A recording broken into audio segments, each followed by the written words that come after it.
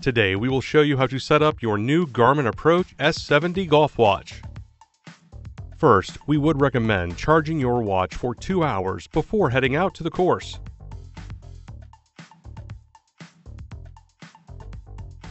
Your Approach S70 will already have the golf activity as a favorite. To open other activities, tap the icon on the bottom or swipe up. Your watch will already have a preset list of activities to choose from. However, you can always scroll to the bottom of the list and select Edit to add additional activities. To open an activity, tap it, then press the Action button to start the activity.